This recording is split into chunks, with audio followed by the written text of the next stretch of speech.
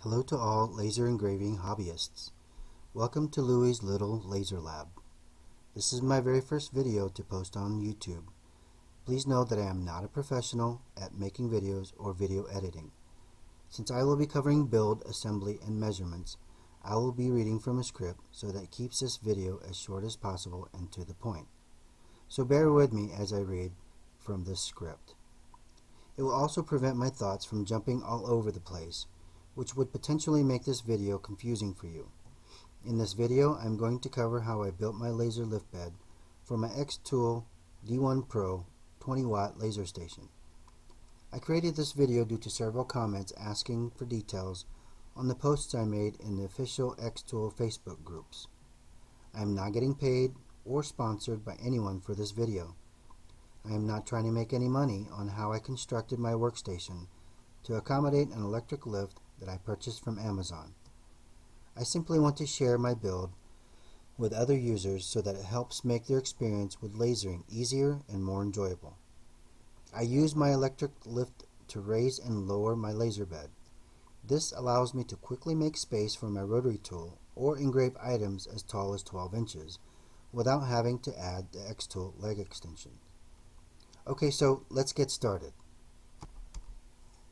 In this video, I will briefly cover my overall workstation area, go over my workstation dimensions, cover specifics on my laser bed dimensions, cover specifics on my construction to accommodate the electric scissor lift, show a video demonstration of my electric lift laser bed, and finally show a very short video of me to conclude my video. I want to quickly go over my laser workstation area. I made space in the corner of my garage. The way I have it set up is enough room for me to move around and efficiently produce products for my friends, family, and soon to make it a side hustle to make some money. Please note that my build may not work for everyone. I built this to work for me based on limited space I have, my height because I'm short, and workflow. This is what my laser workstation looks like today. I have plenty of workspace for the size of items I will be working with. Okay, enough of my setup. Let's move on to my workstation dimensions. The wood material I used for my table and box I built for the electric lift is 3/4 inch pre-sanded birch plywood I bought from our local Lowe's store. It comes in 4 foot by 8 foot sheet. Our local Lowe's store cut the board for me. My workstation table is 28 inches deep by 84 inches wide. The height of my table from the floor to the top of my table is 29 inches. I cut a 20¼ inch by 20¼ inch opening to accommodate my honeycomb bed. I have the Xtool honeycomb bed. The dimensions of the honeycomb bed are 19 5/8 inch by 19 5/8 inch. Again, the hole I cut out is 20¼ inch by 20¼ inch. This allows for a 5/16 inch gap on all 4 sides for my Xtool honeycomb bed. I used a 4-piece laser feet guide that fits the Xtool D1 Pro. I purchased these from Amazon. The feet guide keeps my Xtool D1 Pro 20-watt laser machine stable. When I remove my machine to do a thorough clean and then put it back into the feet, this sets my machine exactly where it was before. No matter how many times I remove the machine and replace it, the machine is consistently back to the original position. Consistency is the key to accuracy, and that leads to excellent quality of work and saves a lot of time. I put the machine in the feet guides and positioned the opening of the machine centered over the cut opening. On my build, the edge of the machine to the edge of the cut opening is 3/4 inch on all 4 sides. Please note I could not show the 4th side due to the angle of the photo. Before I go over the details on how I built the box for the electric lift, I want to cover the dimensions of the electric lift that I bought from Amazon.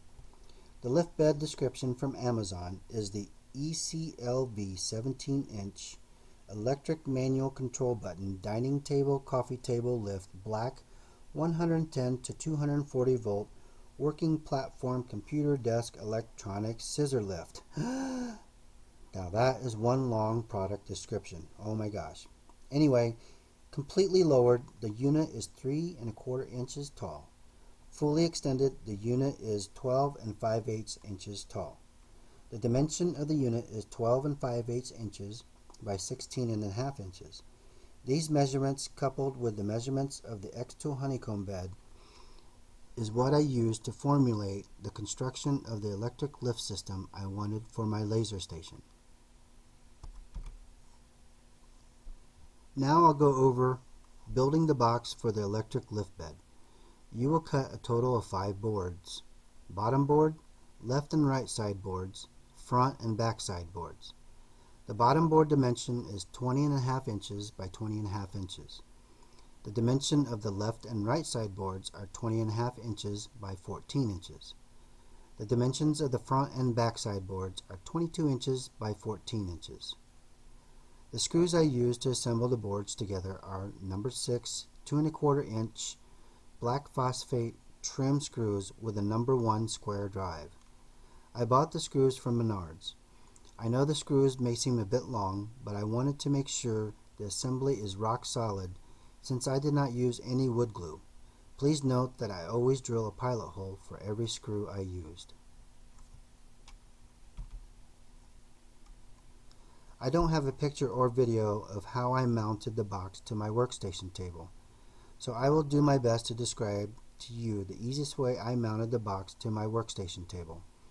After I assembled the box, I put the box on my Harbor Freight Daytona floor jack. I raised the box until it almost touched the bottom of my workstation table, about approximately an eighth of an inch gap. This allowed me to maneuver the box center of the 20¼ inch by 20¼ inch opening.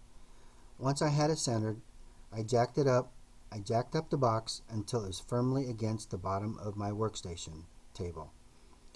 When I screwed the box in place from the top side of my workstation table, the box never shifted.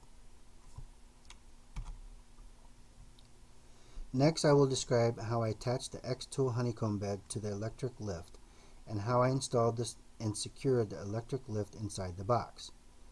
I mounted a 19 5/8 inches by 19 5 inch board to the lift. The board is 3/4 inch thick birch plywood. It is exactly the same dimension as the honeycomb bed.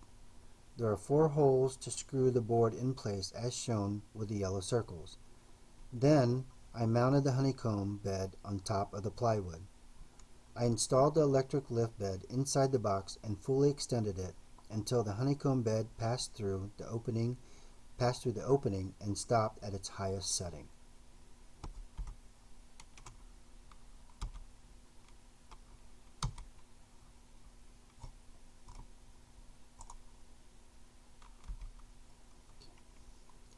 Now make sure the honeycomb bed is centered of the opening. You should have a 5/16 inch gap clearance on all 4 sides. I used several pieces of 5/16 inch wood and wedged them in all the gaps on all 4 sides. This ensured that all 4 sides maintained a 5/16 inch gap. Place a level on the honeycomb bed to make sure it is level on both the x-axis and the y-axis. If your honeycomb bed is not level, then use shims under the electric lift frame until the honeycomb bed is level on both the x-axis and the y-axis. Once you have it level, make sure you still have the 5/16 inch gap on all 4 sides of the honeycomb bed. Double, triple check everything before you screw down the electric lift. There are 4 holes to screw down the frame as shown with the yellow circles.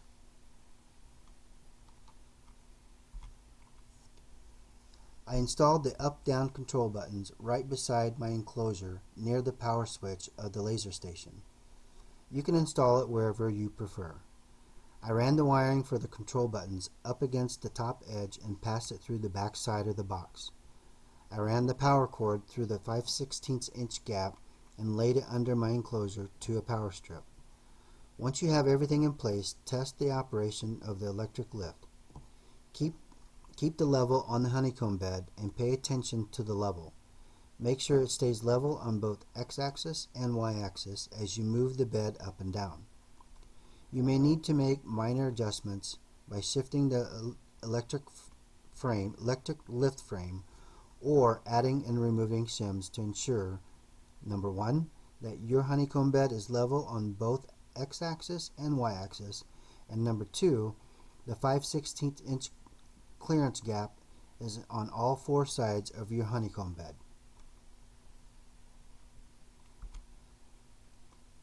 For the front cover, I used a 1/4 inch birch plywood I purchased from our local Lowe's store. I used a thinner wood so it is easier to remove and replace the front cover when I perform maintenance or cleaning the electric lift or cleaning out the box. I used number 6 1 5/8 inch black phosphate trim screws with number 1 square drive to screw the front cover.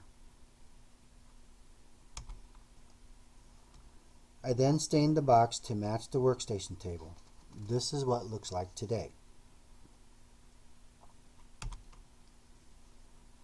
If you find this video helpful, please like or subscribe to my channel. I will do my very best to answer any questions that you post. Thank you for watching my video. Hello YouTubers and laser engraving hobbyists. I'm smiling because I don't know how many times I've restarted and started this video, so I'm just going to go with it. Whatever comes, comes. So anyway, my name's Louie, and I've been in lasering since July. Before I got into it, I did a lot of reviews on different types of laser workstations, and I concluded with the Xtool D1 Pro. I read a lot of reviews on that, and so I decided to buy the Xtool D1 Pro 20-watt laser station. Before I bought it, I did watch a lot of videos on how people design their studios or design their workstation and the type of accessories being used with the laser workstation. So I came up with an electric laser bed lift that's attached to my workstation.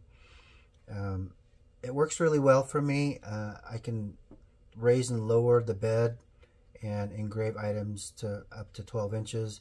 I can easily put my rotary tool in there quickly and then go from rotary tool to flat pieces.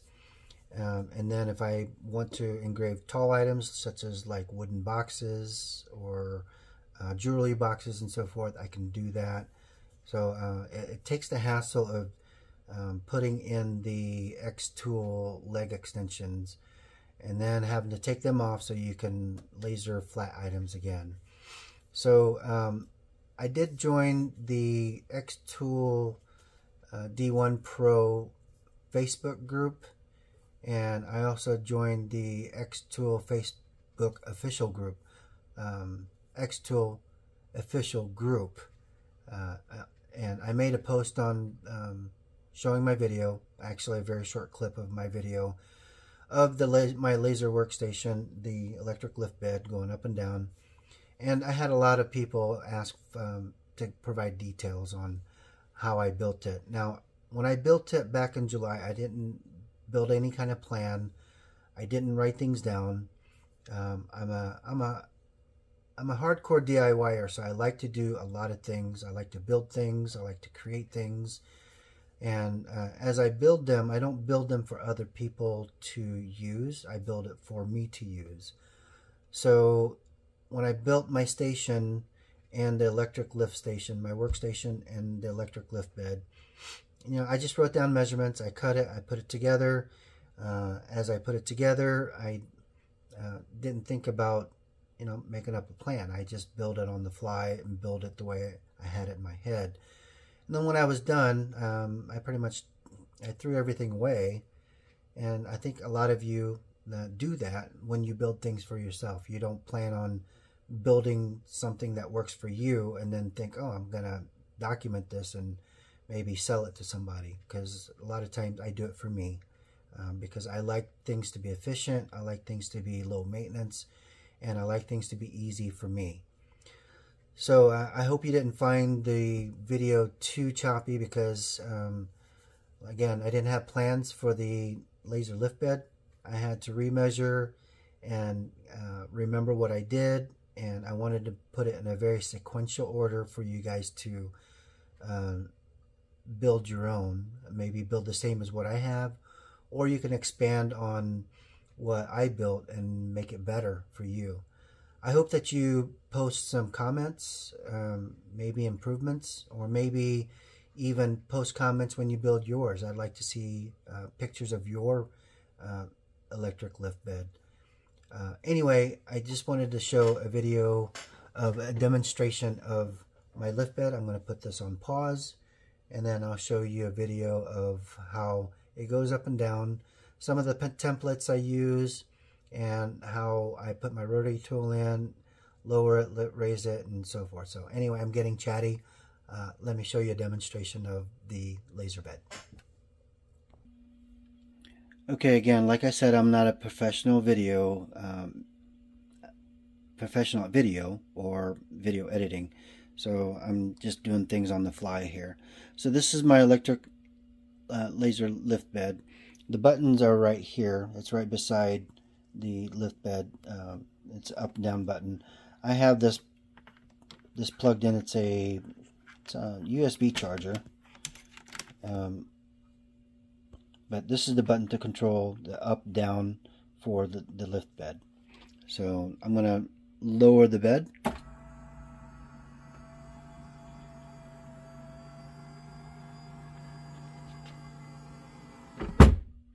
That big thump is that it hits the bottom, so it bottoms out pretty hard.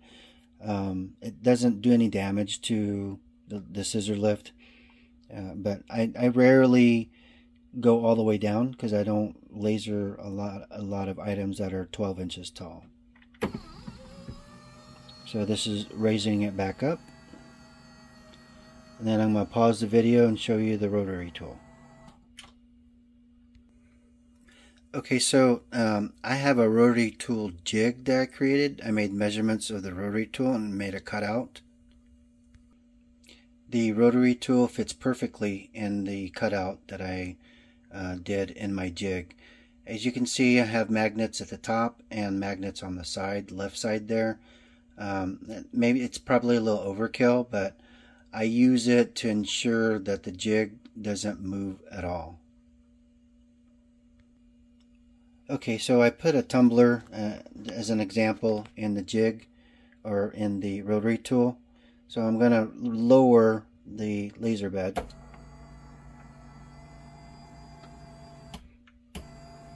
I'm sorry about that. This is not really plugged in. I don't want to plug it in. I'm just showing a demonstration. Okay, so I'll lower it down, and then I'll move my laser station. And I've seen in the video to recommend that you pull it on the gantry. Don't pull your station from the module. In other words, don't pull it up and down or on the y-axis. I'll just demonstrate. Don't do this. I've seen recommendations that you grab the gantry and move it on its y-axis. Okay, so now that I've lowered it, you can see that, sorry for the fingers there, you can see that I have plenty of space. I can lower even more. Then I can make my adjustments on the laser station here. You know, you put down the feet, the kickstand, like so, to make your adjustments. And then raise and lower it, and well, you guys know. If those of you that own the Xtool, you know how to do it. I'm just showing a demonstration of how I can lower the bed and make plenty of room for my laser station or for my laser to have clearance on the tumbler. So I can actually raise this a little bit more if I needed to. But anyway, right? That's the way I do it. It was pretty quick for me to put my template in, my jig in, and then put the rotary tool, and then put the tumbler. I'm ready to go. So when I'm done, I can just remove everything. So I'll push this out of the way, grab the gantry here, and push it out of the way. And then I'll just remove the tumbler, set it aside. Sorry. Okay, and take my rotary tool out and put it away. Okay, and then take my template out.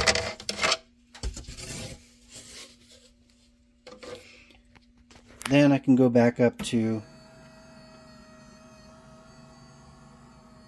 the very top and then start lasering again on flat pieces. So there you go. That's my laser lift bed, electric laser lift bed. I really like it a lot. Again, like I said, it takes the hassle of having to make clearance to do tall items and to use your rotary tool and so forth. So anyway, I hope you enjoyed the video. I didn't mean to make it this long, but I was very excited to share my ideas with you. Again, if you like this video, please like or subscribe to my channel. I may make more videos in the future if you request any. I like to, again, make things easier. I'm very creative at making things easier. So anyway, thank you for watching my video. I appreciate you all, and I look forward to your comments.